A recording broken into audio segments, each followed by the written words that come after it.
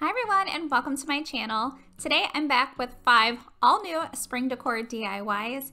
Each project is easy and affordable to create. I really hope that you enjoyed today's video. If you do, please be sure to give it a thumbs up and share it.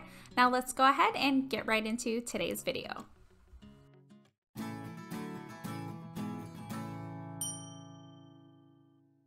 For the first DIY today, I'm going to be using this jar that I recently picked up from Dollar Tree, and I've already removed the lid because I'm not going to be using it for this project. Then I'm using my Waverly chalk paint in the color Ivory, and I'm painting the entire jar, and I did have to do a few different coats. Then once that was all dry, I'm using my Folk Art chalk paint in the color Espresso, and I'm dry brushing that on the entire jar. And as you can see here, it's really making all of those lines on the jar pop. Then for the inside of the jar, I'm going to be using 3 of these really beautiful pink tulips that I just recently picked up from Joann Fabrics. They were originally $1.99 a piece, but I did get them half off at $1 a piece. And I'm also going to be using some of these stems that I already had in my craft stash. I believe those ones are from Michaels. So I'm just placing in the tulips first, and then I'm placing all of the other flowers around the tulips. And then for the very last finishing touch, I'm just wrapping some jute twine around the top of the jar and tying a bow on the front.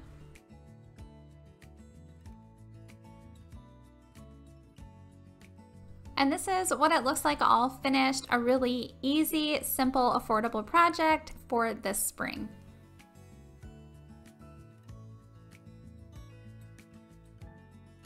Now moving into DIY number 2. For this one, I'm using this small mini chalkboard from Dollar Tree. I thought this was super cute and I had never seen it before, so I think it's a new item at Dollar Tree. And the first thing I'm doing is just using my Folk Art wood tint in the color Walnut to stain all of the wood on this piece. I just used a paintbrush to apply the stain and then I wiped away the excess.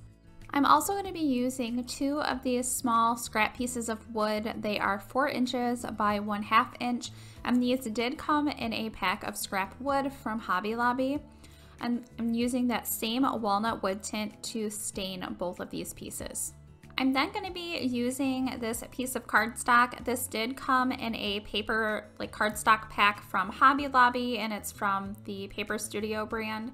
So here I'm just placing the cardstock over top of the chalkboard portion of the sign and just tracing that out, and then I'm going to be cutting that down to size. It doesn't have to be perfect because I am going to be gluing the wood pieces over top of this paper. Next, I'm applying some glue from my glue stick on the back side of my paper. I'm then applying the paper right over top of the chalkboard portion of my sign. Then I thought it would be really cute to add some of this rope trim around the entire inside portion of the sign around the edges. So here I'm just doing that, and to attach the rope I'm using hot glue. Again, I did that around all of the edges except for the bottom because that's where I'm going to be attaching the other pieces of wood. Then I'm going to be hot gluing those 2 smaller wood pieces together.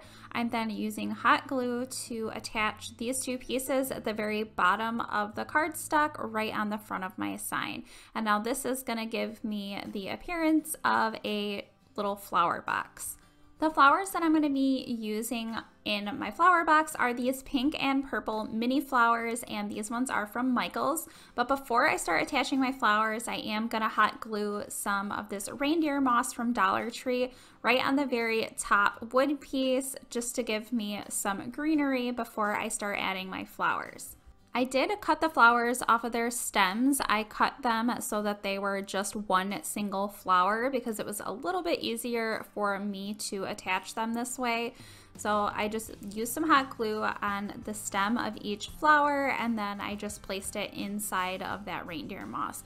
And I switched it up. I had no real order that I was doing them. I would do a couple pink ones and then a couple purple ones, just kind of wherever I thought that they would look good. And I did attach the flowers along the entire flower box that I have. Then I'm going to be using this mini welcome word cutout, and this I believe came in like a set from the Target Dollar Spot, but I am not 100% on that. and I'm just painting it with my Folk Art matte acrylic paint in the color Vintage Rose. And then I'm using some hot glue to attach that welcome word right in the center of my sign. And this is what the piece looks like all finished. This one is so adorable. It is the perfect size for a tiered tray, and it was super easy and affordable to create. Next is DIY number 3. For this one, I'm using this sign that I got on clearance from Hobby Lobby, and I'm painting the entire inside portion with my Waverly chalk paint in the color Ivory, and I did a few coats of that just to get all of those words on the sign covered up. Then for the frame of the sign, I'm painting that with my Castle colored chalk paint from Folk Art, and again, I did a few coats of that paint as well.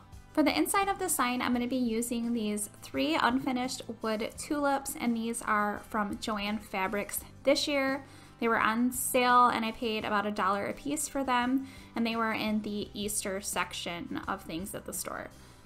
I'm going to be painting the stems of them with the Folk Art paint in the color Spanish Moss, and then for all of the flower parts of the tulips, I'm painting them with the Wild Rose color from Folk Art.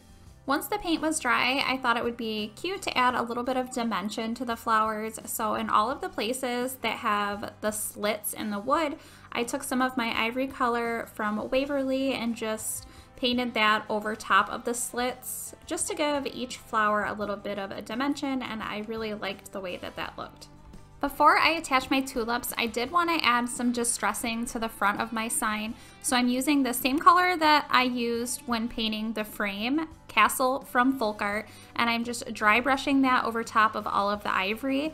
Then I did want to add a little bit more detail, so I'm taking some jute twine and I'm hot gluing that around all of the inside edges of my frame. And then for the very last step in this project, I'm using hot glue on the back side of all 3 of my tulips and attaching them to the front of my sign. And here is my tulip sign all finished. I think this one turned out super cute. It's really simple and was really easy to do, and not to mention it's another affordable project that's perfect for spring. Moving right into DIY number 4. For this one, I'm going to be using one of these unfinished wood rectangle pieces from Dollar Tree. And the first thing I'm going to be doing is using my go-to Folk Art wood tint in the color Walnut. I'm using a paintbrush to apply the stain or wood tint onto all of the edges of the sign, and then just using a piece of paper towel to wipe away the excess. I'm then painting the inside of the frame with my Waverly chalk paint in the color Ivory. In this project, I'm also going to be using this unfinished wood wildflower cutout. This did come in a pack of flower cutouts from Joann Fabrics. I believe it came with like a box that you can make with it as well, but it was a better deal for me to get the entire kit with the flowers than to buy them separately, so that's why I'm using one from the kit. As you can see, I painted the stems of the flowers with my Folk Art paint in the color Spanish Moss. Then for the inside of the flowers, I'm using a Folk Art paint color called Vintage Tea Rose. And then for all of the outside portions of the flowers, I'm using the color Wild Rose from Folk Art.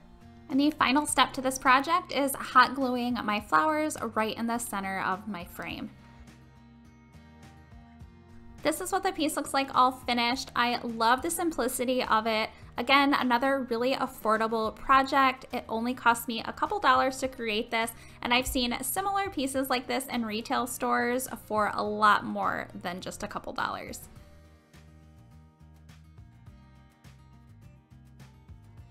Now for the 5th and final DIY today, I'm starting with one of these wood planks from Hobby Lobby. This is 48 inches by 9 1/8. It was a little bit awkward to try to film the whole thing, but you can see it's just a big wood plank board, and I'm going to be making a wood leaner sign, if you haven't already guessed. The first thing I'm going to be doing is using my Folk Art wood tint in the color Walnut. No surprise there, it's my favorite. I'm using a paintbrush to apply the wood tint and then just wiping away the excess, and I did this to the entire board, the front, the sides, and the back. In this project, I'm going to be using this Hello Woodward cutout. I believe this one is from Hobby Lobby, but I'm not 100%. This was just in my craft stash, so I've had it for a while. I'm painting it with the Waverly paint in the color Ivory. And then I'm also using these letters that spell out the word spring. I did just recently get these from Michael's, and they were on clearance for 99 cents a piece. At first, I thought it would be really cute to paint every single letter a different bright color for spring, and then I really didn't like the way that it looked once I had everything put together, so you'll see here in a second I am going to be changing it. So once I have all of the letters painted and the paint's all dry, I started just placing everything onto my wood plank just to make sure that it's centered before I start attaching each one of my letters. Then to attach the letters, I just placed hot glue on the back side of each one of them and then just placed them back down into place. But then, like I said, after I had everything all put together, I really didn't like the way that it looked. So what I ended up doing was going back through and painting all of the letters with my ivory colored chalk paint, and then I decided I wanted to add some flowers and butterflies around all of my letters. To get my butterfly and all of my flowers, I am going to be using the ones off of this stencil that I got from Amazon, and I will have it linked down in the description box if you guys are interested. But I just thought the flowers on this were really cute and they were a good size to use, so I ended up just placing the flowers pretty much like randomly on my sign where I wanted them to be, and then I stenciled the stems in the Spanish moss color from Folk Art, and then all of the flowers I stenciled with the wild rose color from Folk Art. And then for all of the butterflies that I ended up using, I did them in the color Vintage Tea Rose, also from Folk Art. And like I had said, there's no specific order when I was doing the butterflies and flowers. I just randomly would stencil them on my wood plank wherever I thought that they would look good.